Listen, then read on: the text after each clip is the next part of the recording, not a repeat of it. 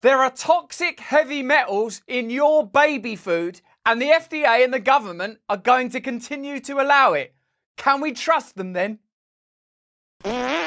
Hello there, you 5.8 million awakening wonders. Thanks for joining me on this voyage towards truth. The truth that is already within you will continue to awaken. We will form new networks, new relationships. This great awakening shall continue, and it's because of you. If you don't subscribe yet, subscribe right now and turn on the notification bell in case the algorithm is against us, and then we can continue to subvert it and ensure that you get this news daily. You get our best attempt at telling the truth, and we can tell the truth better because you let us know in the comments what you believe, what you don't believe, where we've slipped up, and we are accountable to you. Unlike baby food manufacturers who seem to be accountable to no one, or the people that they are accountable to at least let them put toxic heavy metals in baby food. If I was to start a baby food company, on day one I would make this pledge: no toxic heavy metals in the baby food. Can your government and the FDA offer you the same assurances? Let's have a look how the mainstream media see this crazy old tale. First on CBS Mornings, a disturbing new congressional report out later today finds more cases of manufacturers selling baby food with high levels of toxic heavy metals. The report describes dangerous levels of toxins. Is it a dangerous level, though? I would say there's some danger in it. Should we stop it? Not yet. Let's not be too hasty. You mustn't rush things like that. When you're dealing with something complicated, like how much toxic heavy metal to have in a baby food, you've got to go easy, easy, slowly, slowly, catchy monkey. Otherwise, she might take out too much of the toxic heavy metals. Including arsenic, lead, cadmium, and mercury in popular baby food products. The toxins can be particularly dangerous. You will not be surprised to babies and toddlers. Which is difficult because often baby foods are eaten by babies and toddlers. Who's the other market? Earlier this year, the subcommittee first shed light on the issue of toxins in baby food. 8 months later, the Oversight Committee has found even more brands selling baby food products with high levels of toxins. All right, so at least they're reporting on it, but where's this gonna go? When you find yourself in a situation where there's toxic metals in baby food, it shows you that there are certain food companies that evidently have a great deal of sway. If you're able to introduce a product to the market that is dangerous to the people that you're selling it to,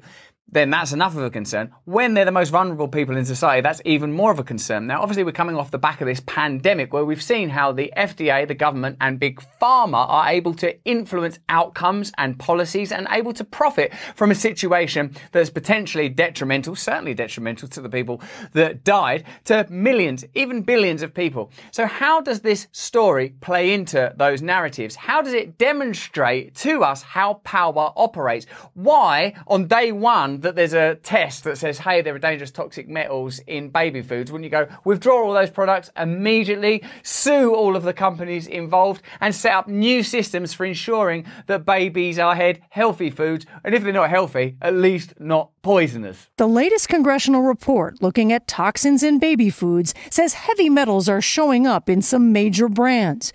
For instance, investigators said 2 of Gerber's infant rice cereal products contained inorganic arsenic levels over the FDA's limit. It's interesting that the FDA have a limit. There's a certain amount of arsenic that we will tolerate. You're gonna get some arsenic in the baby food. None of us is perfect. Until Jesus Christ himself starts making baby food, we're gonna tolerate a certain amount of arsenic. But that, Jesus, that's too much for anybody. They said Gerber failed to recall those products. Should we recall those products?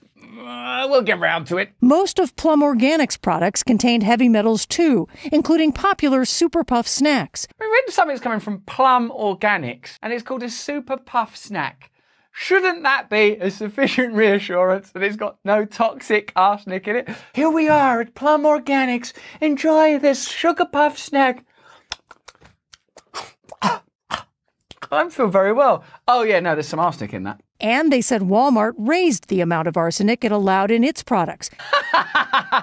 We need a little more arsenic. We've got in a lot of trouble trying to keep arsenic out of this food. It's exhausting all of our workers here. They're trying to keep the arsenic. Please, just let us put a little more arsenic in there. Okay, you can put a bit more arsenic in there, but not too much more. Going from an internal company standard of 23 parts per billion to the maximum allowed by FDA of 100 parts per billion. Could we get 100 parts per billion of arsenic in there?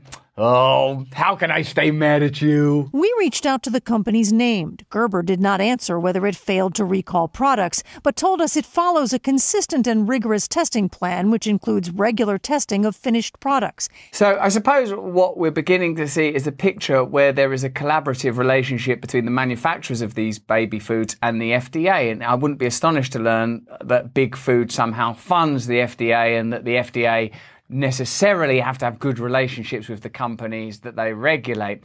In a sense, what you want to feel is that the regulatory bodies that officiate over the standards of products are operating in the service of ordinary people, of the consumer, of the public, however you see us. Not that they're just an agency that sort of rubber stamp and sign off products so that Big Food can continue to make profit with potentially dangerous products. The Gerber generation is spreading their love for fruits and veggies.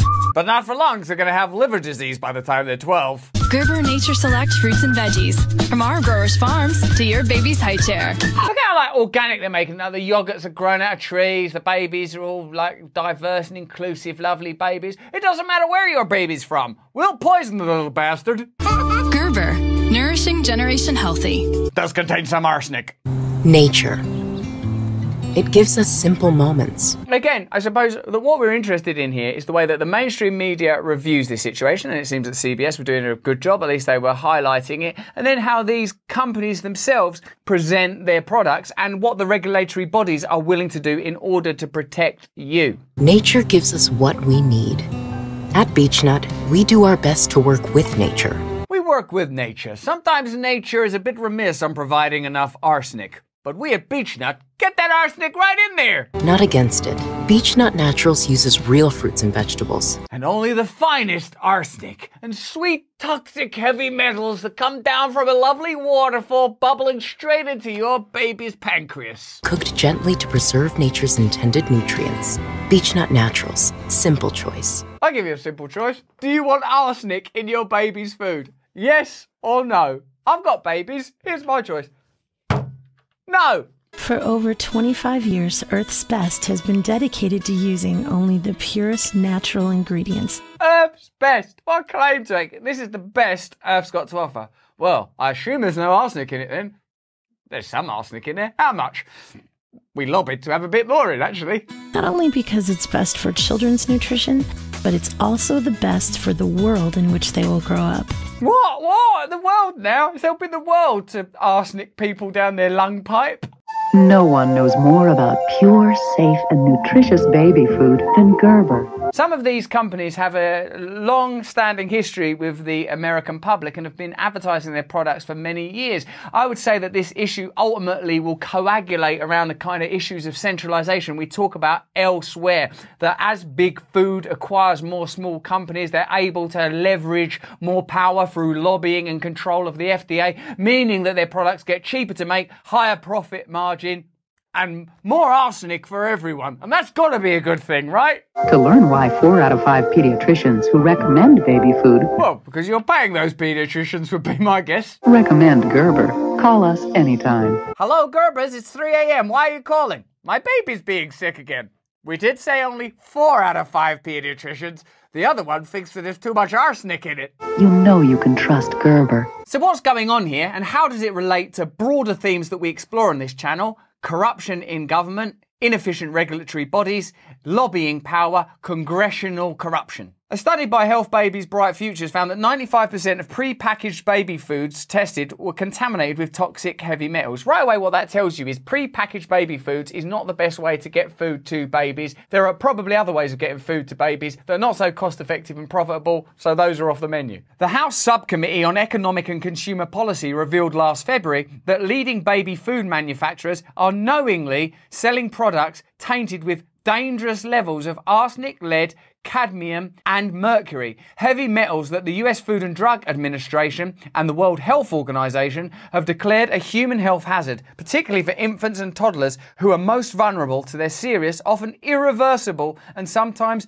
deadly effects. Is this problem serious?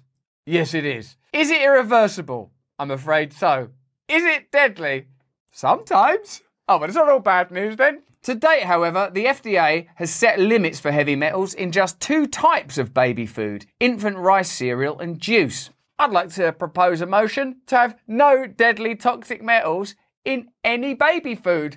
Give us a thumbs up if you agree. The agency's Closer to Zero plan. That's the plan, closer to zero. We gotta get closer to zero. At the moment, we got quite a lot of toxic heavy metals. Let's get a bit closer to zero. How about zero? Don't be so fucking ridiculous. The agency's Closer to Zero plan identifies steps the agency will take to reduce exposure to arsenic, lead, cadmium and mercury from foods eaten by babies and young children to as low as possible. Oh, thanks, well done. At least you're trying your hardest. As HBBF pointed out on social media, the FDA is moving at a snail's pace to take meaningful action, jeopardising the neurological development and long-term health of countless babies. 1, 2, 3, 4, it's too many babies to count. Can't even bother to count up the babies now. Can you get the arsenic out of food? No, it's too hard. Can you get closer to zero? Yeah, we'll try to in a vague way. Can you tell us how many babies are being affected? Oh, it's too hard all this. You're not right for the baby food industry, you. The Alliance has started a petition calling on FDA Commissioner Robert Califf to urgently end the legal contamination of baby food and improve the future of our country by moving his agency away from business as usual. Yes, if that business is arsenic in baby food, I would say it's not a good business. The burden shouldn't fall on parents to navigate the risks. Surely it's down to the individual parent to ensure that they do their own laboratory testing to see if there's toxic heavy metal in baby food. The FDA should establish and enforce protective limits for heavy metals in all foods consumed by babies and young children. I would say if the FDA is not doing that, what are they doing? The FDA's Closer to Zero program needs to live up to its name. That's all they've got to do is be a bit closer to zero.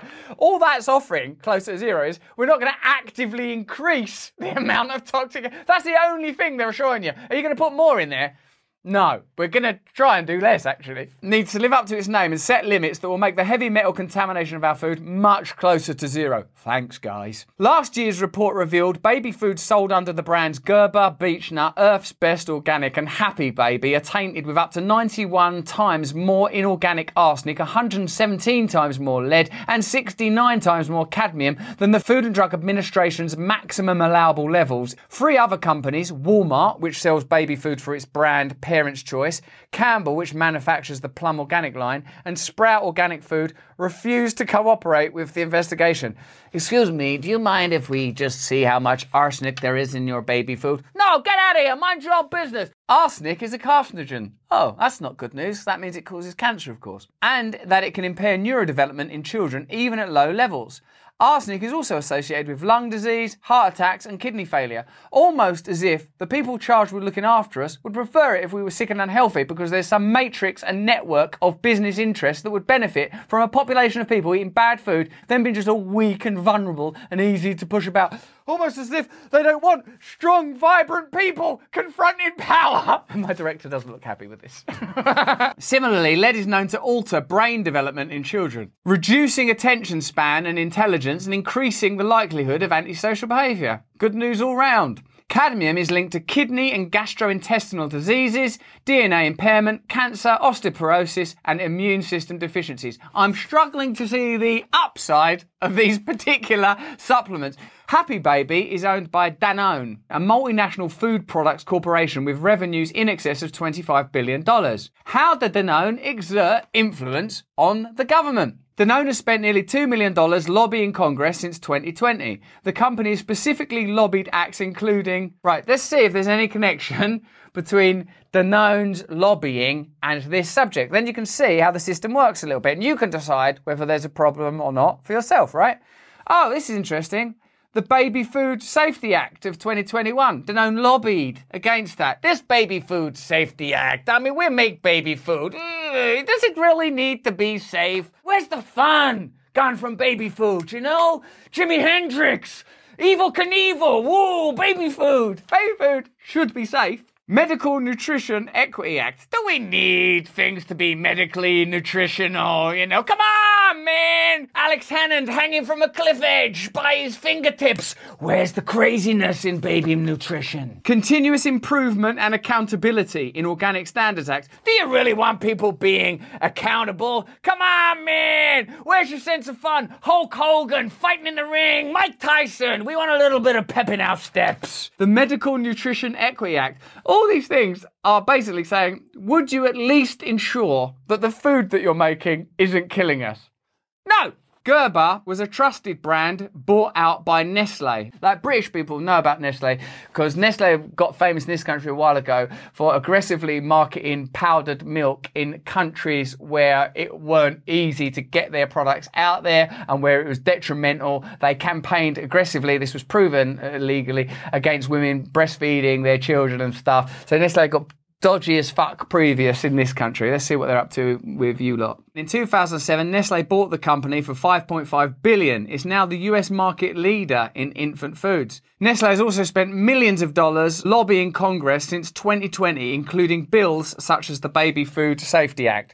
So what big food conglomerates do is acquire brands that have won trust, perhaps by creating good products. I don't know enough about it. I suppose I shouldn't be cynical and skeptical. Maybe Gerber, like in some of them adverts and that, they're making lovely food. Oh, this is good, saves time, good, lovely, nutritious stuff. But then Nestle buy it, or another big centralized organization buys it. They have to make a profit. They have to make a return. The way they do that is they reduce standards and they reduce wage bills. That's the way that economic model generally works. You tell me in the comments below if I'm wrong. And then they cut corners and somehow there's arsenic in your baby's dinner now. I don't know when you get to that particular point, but you do, because that's what's happening. So there you go. Yet another story where we see that corporate and commercial interests override the most basic human instincts, the most basic spiritual and emotional, humanitarian duties that a person might have. Protect the young, be honest, put the welfare of ordinary people above the profits of organizations. It shows us too that regulatory bodies are in some ways corrupted. I'm not saying that the FDA is corrupted. I'm saying that the fact that they're funded by the people that they regulate probably makes them remiss, and it means that they're too flexible in the standards that they offer, that news reporting is not accurate enough, that advertising is a downright lie, that the government is unwilling to intervene, definitely because of lobbying. And I bet if we looked a little bit deeper, we'd find people in Congress that own shares in these very companies. Why don't you look yourself and put it in the comments below? We can't do everything for you. Help us out. I'm eating baby food that's loaded up with arsenic and lead. My brain ain't working proper no more. Anyway, I believe that when you see something as obvious as that, it's an indication that new regulations should be introduced and the power of these centralized corporations should be rebutted and controlled, and ordinary people should have the right to control and at least influence the companies that provide us with necessary services. But that's just what I think. What do you think? Let us know in the comments below. If you enjoyed this video, have a look at either one of these two. They're equally good. Sign up to my mailing list because I want to be able to talk to you directly and go deeper into this stuff and take you on a great journey into building new communities and new spaces where we can thrive and flourish together. I know that's what you want. I know it's what you need. More important than any of that stuff, though, is that you please stay free.